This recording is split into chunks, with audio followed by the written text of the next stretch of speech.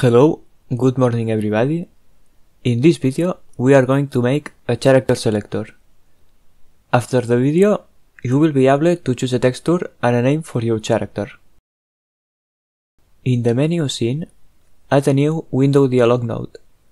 Set the title to character selector or something like that. This node will contain the options to customize our character. Add a VBox container as a child of the window dialog. Add some margin to leave some space between the nodes we will add and the borders. Let's start making a character texture selector. To change characters, I will use the arrow image from the Kene input prompts asset pack. I will put a link in the description. To represent the characters, I picked the first idle flame of each character and I increased the size. You can download the images from the GitHub repository. Add a HBox container. Inside it, add a texture rect with the icon of the first character. We will change this texture to show the selected character. To change the character, add two texture buttons. Name them left button and right button. To center them, check expand and change the stretch mode to keep centered. In the left button, check flip edge to make it face the left. To center the characters and the buttons, set the alignment property of the HBox container to center. Put some minimum size for the x-axis to make the buttons have some clickable area. Now, create a script for the character selector node. Define a constant called num characters that stores the number of available characters, 4 in my case. Also, create an onReady variable for the texture rect that shows the selected character. Create an integer variable called character index with a default value of 0. Add a setter to the variable and add the setter function. Inside it, check if his new value is less than 0. If so, change character index to the number of characters -1, since the indexes go from 0 to the number of characters -1. If the new index is equal or greater than the number of characters, change character index to 0.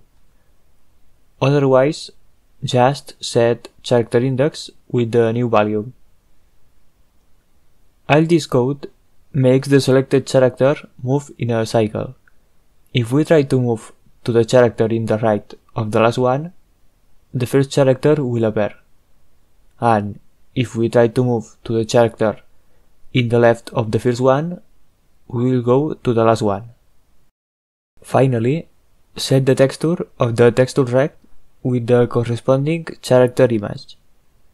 All my character icons start with character and end with their index, so I can use the character index variable to select the correct one. But how do we change the selected character? That's easy. Connect the preset signals of both buttons, the left button and the right button. When the left button is preset, decrease character index by 1, and when the right button is preset, increase it by 1. Don't forget to use self to reference the character index variable, otherwise the setter won't be called. Connect the about to show signal of the window dialog. Inside the function, change the value of character index to the value in the myinfo dictionary. This way, when we open the character selector, the default value in the myinfo dictionary will determine the character that will show up. Also, connect the pop-up hide signal. When we close the window, change the character index of the myinfo dictionary to the value contained in the character index variable.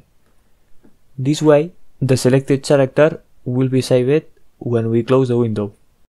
To open the character selector, add a new button in the vertical container where the other buttons are.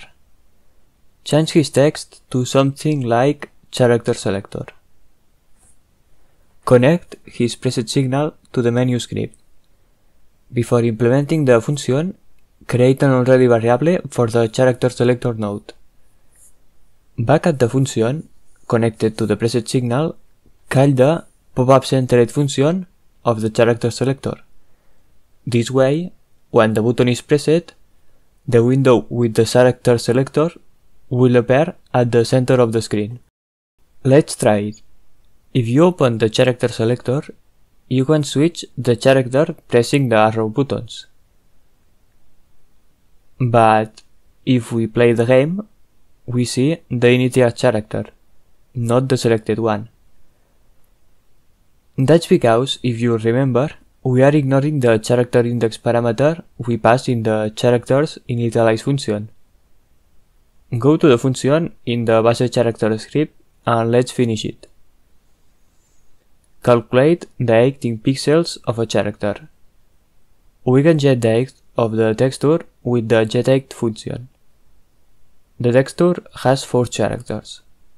To get the height of a character, we have to divide the total height by 4. We get a warning because we are trying to divide 2 integers and we will lose the decimal part.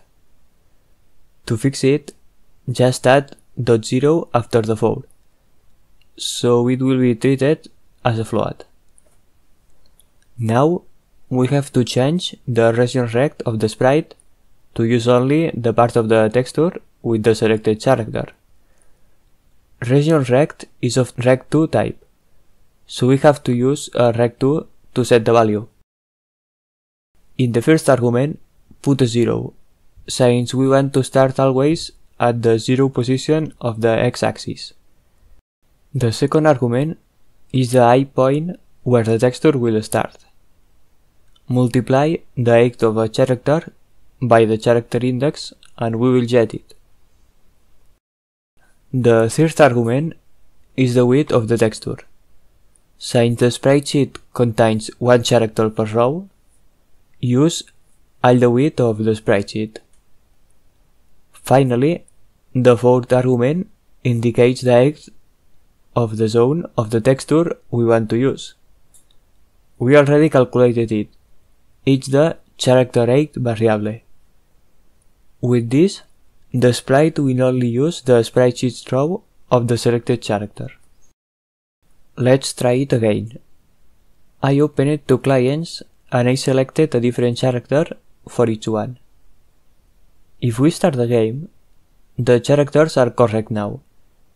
Each one of the players has the character he selected. It's a little boring if all the characters have the same name. Let's make the players able to modify their name too.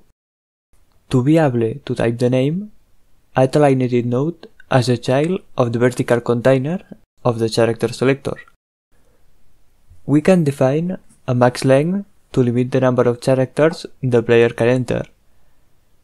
I am going to set the maximum to 12 characters. Now, go to the character selector script and create a new already variable for the line edit we just added. When the character selector is opened, change text of the line edit to the text in the name of my info dictionary. When we close the character selector, update the name of the my info dictionary with the value in the line edit. It's the same we did with the character index. This makes the name in the my info dictionary and the line edit keep synced. Before trying it, let's change the font to make the UI a little more beautiful. Add a new theme in the menu node, the root node. Change the default font of the theme to the one you prefer. All the children node inherit this theme, so all the UI will use this font from now on. I opened 4 clients to test it. I selected a different character for each one. I also changed their name. we can see that because I put the character limit of 12 characters, I can type the last letter of Sasaki Kojiro. The character names appear in the player list when we join a room. And when we play the game, they appear on top of their character. That's pretty much all I wanted to make in this series. But before ending, I would like to add some error messages when a client tries to connect to a non-existent room or a room whose game already started. So, see you in the next video.